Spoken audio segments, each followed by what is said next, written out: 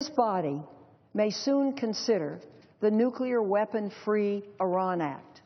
And that's a bill to do exactly the opposite, to impose additional sanctions against Iran, do it now, and hold it in abeyance. Before casting a vote, senators should ask themselves, what would happen if the bill passes and a promised veto by the president is not sustained? I'd like to give you my view.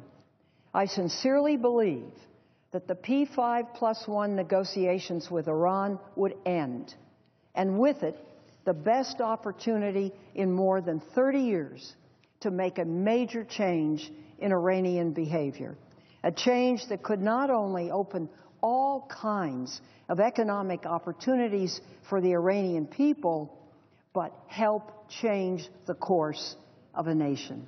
Its destiny, in fact, could be changed.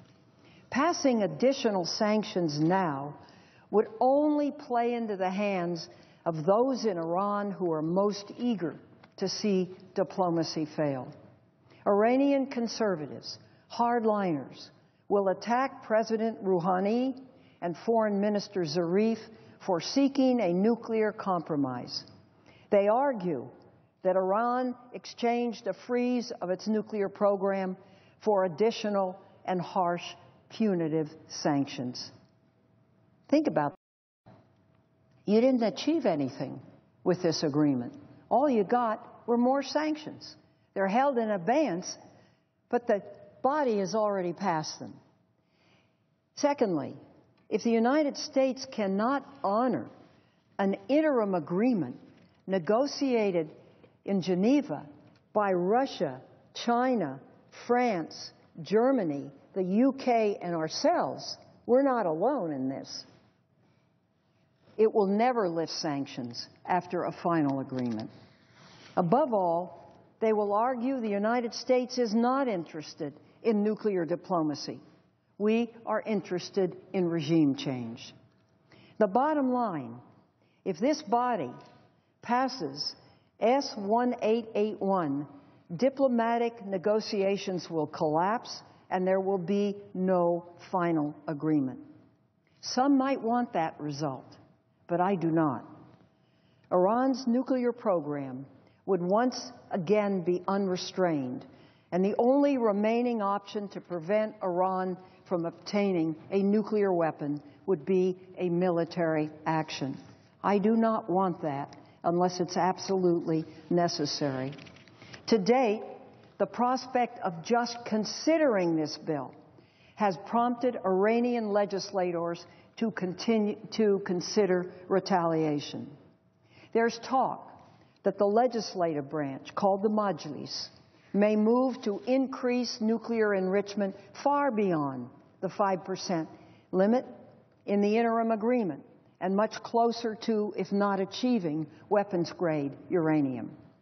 So the authors of additional sanctions in this body and Iranian hardliners in the other body would actually combine to blow up the diplomatic effort of 6 major powers. The bill's sponsors have argued that sanctions would strengthen the United Nations' hand in negotiations. They argue that sanctions brought Iran to the negotiating table in the first place. They contend that additional sanctions would force Iran to abandon its nuclear program. I could not disagree more. Let me give you the views of a few other people who are knowledgeable in the arena. Dr. Paul Pillar, the former senior U.S. intelligence official and current professor at Georgetown University, recently wrote, and I quote, "It's the prospect of having U.S.-led sanctions removed that will convince Iran to accept severe restrictions on its nuclear program. Threatening Iran with additional sanctions now, after it has agreed to the interim agreement, and the interim agreement is about to go into effect, will not convince Tehran to complete a final agreement." I couldn't agree more. If this bill would help our negotiators, as its authors contend, they would say so. This bill is an egregious imposition on the executive's authority to conduct foreign affairs. In fact, our Secretary of State has formally asked this Congress to give our negotiators and our experts the time and space to do their jobs, including no new sanctions. And what does this body say, sitting here? We're not going to do that?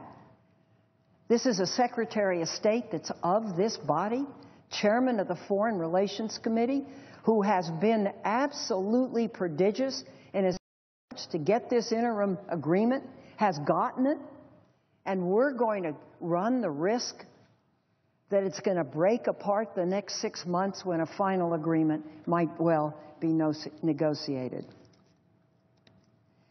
So, if the Senate imposes its will, if we override the President's veto, and it blows up this very fragile process, some would say, too bad, what a tragedy.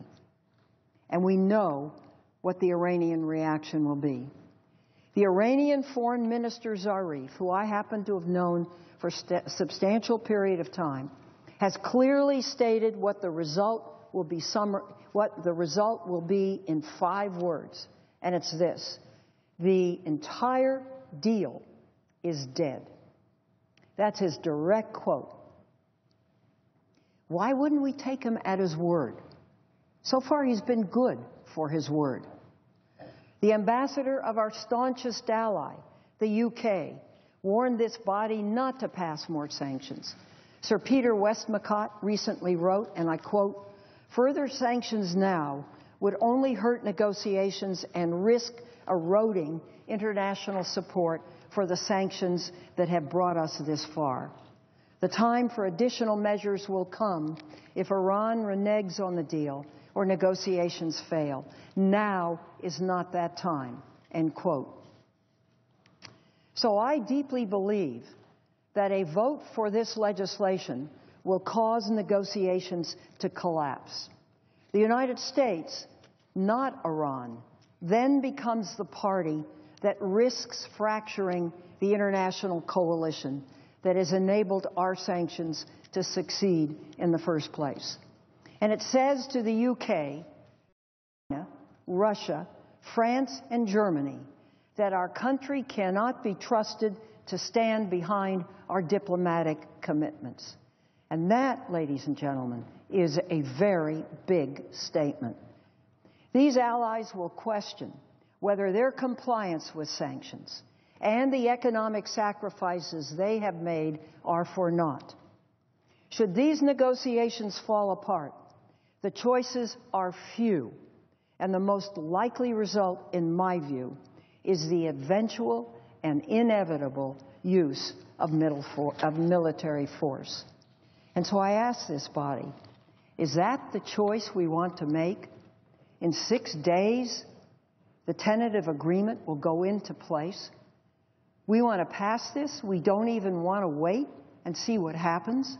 We don't want to wait to see what the IAEA finds when they're in there 24/7, 365 days a year.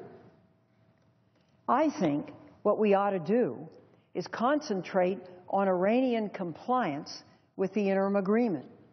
On January 20th, 2014, this agreement comes into effect, 6 days from now.